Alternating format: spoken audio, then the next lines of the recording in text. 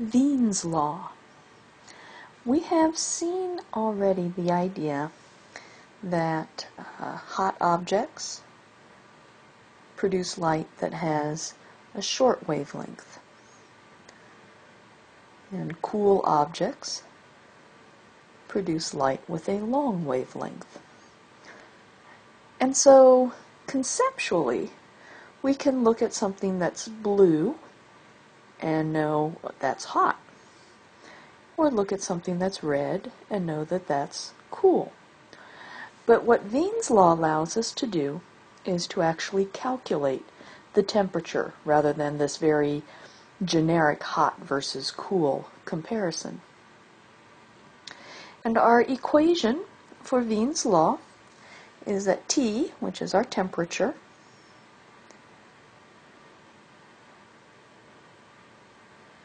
is equal to this constant, 0.0029, divided by what we're calling lambda max. And what lambda max refers to is basically the wavelength that is brightest.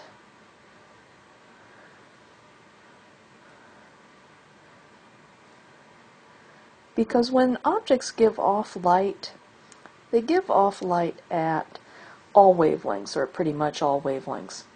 So here we're looking at what wavelength is that object the brightest, and typically that's going to relate to the color.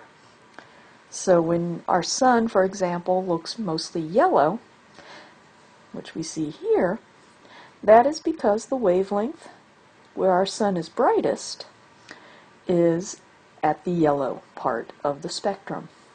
And in this illustration, here we have something that's brightest in the blue and something that's brightest in the red.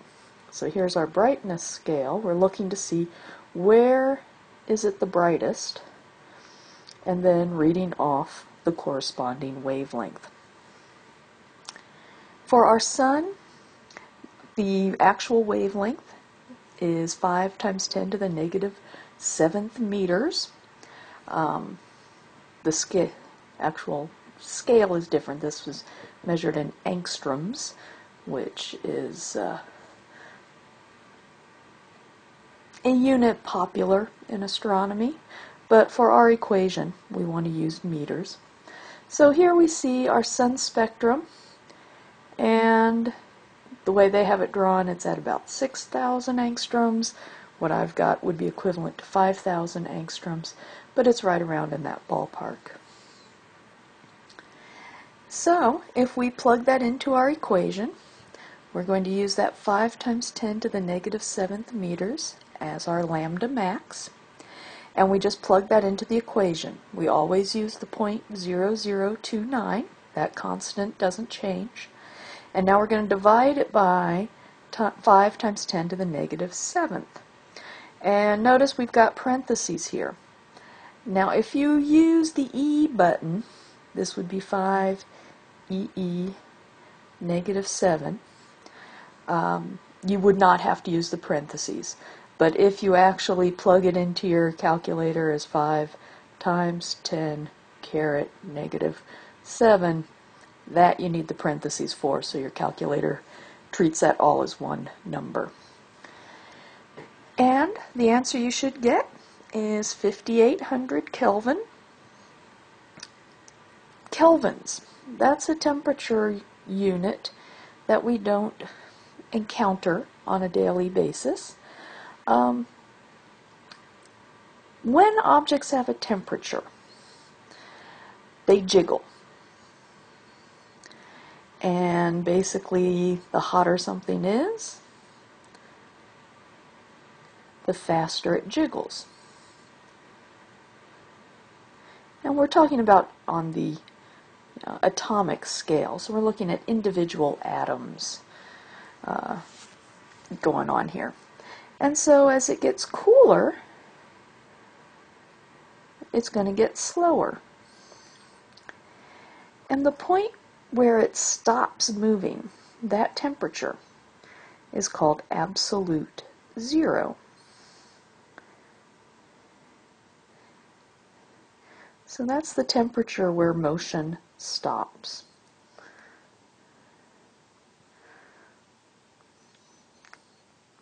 So even just the individual atoms have no motion at all. Now, the way our temperature scales are set up, in Celsius, absolute zero is negative 273 degrees Celsius. On the Fahrenheit scale, that is negative 460 degrees Fahrenheit. Notice that neither of those numbers is zero. So the Kelvin scale was set up so that absolute zero is 0 degrees Kelvin. And for whatever reason, we don't use the little degree symbol for Kelvin. We just use a K. So 0 Kelvin is absolute zero.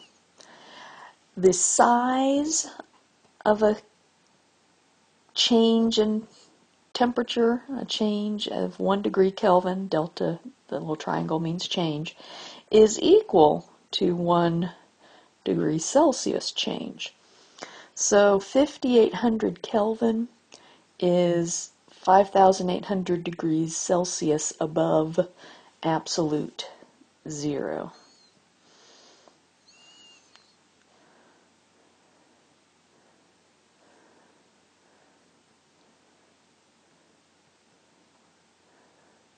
Is the way to think of that. Now, when you're talking about temperatures this big, a few hundred degrees isn't going to make much difference. So it's going to be hot. And if you want a very rough conversion for the kinds of temperatures we use in astronomy to Fahrenheit, take it and just about double it. It's not going to be accurate, but it'll get you in more or less the ballpark. So around 11,000 degrees Fahrenheit. Now this is the surface of our sun. It's actually much, much hotter in the interior. But Wien's law, by using the wavelength of the dominant light, in this case yellow, tells us how hot the surface of the sun is, or any other star.